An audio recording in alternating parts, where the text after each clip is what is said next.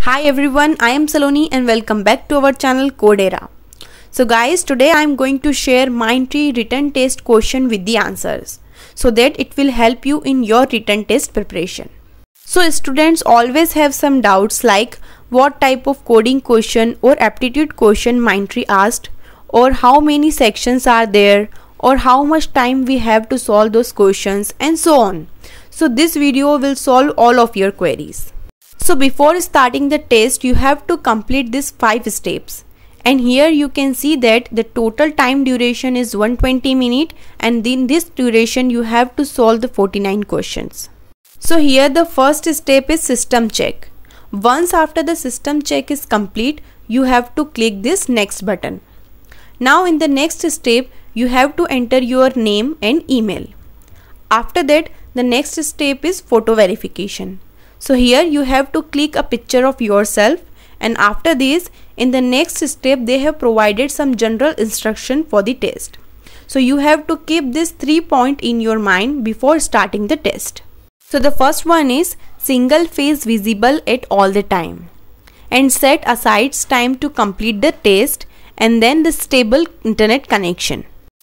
And here is one important point, that if you accidentally close your browser or tab before completing your test, then please check your browser history to recover your started session. And in the test, only 5 languages are allowed, which are C, C#, CPP11, CPP14 and Java 8. So you can clearly see that you can't code in Python. So guys, be prepared for that. And the test will contain 2 types of questions, which are MCQ and programming.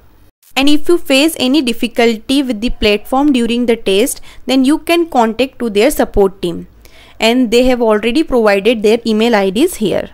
And in the 5th step, the Mindtree provided some more instruction, so you can pause the video to read these instructions. And after that, you have to accept their term and condition and privacy policy, and then you can start your test. So this was the first programming question, which is pre-sorted integers in an array. And the second programming question was playing with array.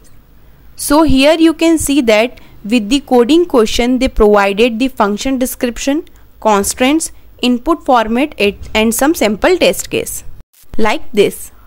So from here you can also switch to any question at any time. Now this is the first programming question, which is based on DS and Algo. And this is the second one. And after this 2 coding question, you have to answer MCQs based on the English communication, quantitative aptitude and logical thinking. So in the upcoming video, you will see all those questions with the answers. And if you want more video of this type, so please drop a comment in the comment box.